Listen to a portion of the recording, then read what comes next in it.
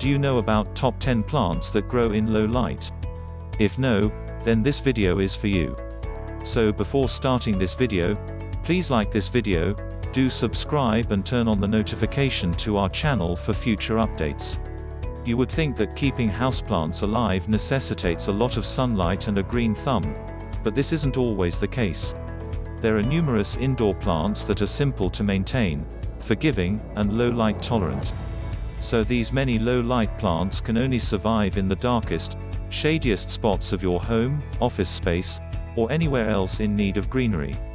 While some of the indoor and outdoor houseplants on this list are forgiving and tolerant in all conditions. Most of these varieties actually grow faster and stronger when they have less light to work with. In order to grow, low light plants still require some indirect light, often from a north-facing window, and away from the windowsill. So we have compiled for you a list of top 10 plants that grow in low light. 10. Nerve plant. This small leaf variety, also known as Phytonia, grows as a ground cover in its native South America. Phytonia, or nerve plant, is a striking houseplant that looks great in hanging baskets. Nerve plants seek conditions similar to those found on the rainforest floor because they are native to tropical rainforests. It needs a lot of water and shade to survive, so it's perfect for small containers and terrariums. However, the leaves can become less vibrant as the amount of light they obtain decreases. 9. ZZ plant. Zamioculcas zamifolia, also known as the ZZ plant, is one of the hardiest plants on the planet. The name ZZ plant is derived from the first letters of the name. This houseplant is ideal for plant parents with little light and time to care for their plants, says Palomares. Does this describe you? Then add some style and air purification to your space with this glossy green, which comes in table and floor plant sizes. 8. Bird's nest fern. The be-all and end-all of houseplants are ferns. They've existed for millions of years, surviving in a variety of light and water environments. The bird's nest fern, in particular, grows well in low light conditions.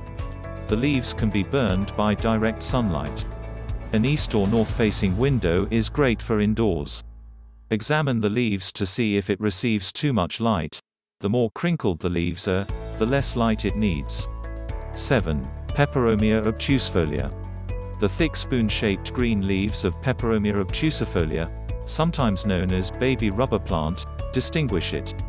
This rubber plant can produce tiny white flowers if given the proper care, low, indirect light and weekly waterings. However, if you have a sunny spot or windowsill nearby, it won't hurt to keep it there because it thrives in medium light as well. 6. Monstera deliciosa floor plant.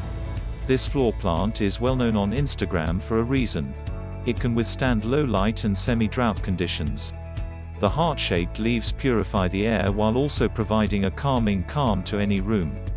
5. Golden pothos. Golden pothos, salon creeper, hunter's cloak, ivy arum, home plant, money plant, silver vine, Solomon Islands ivy, marble queen, and taro vine are some of the common names for the plant.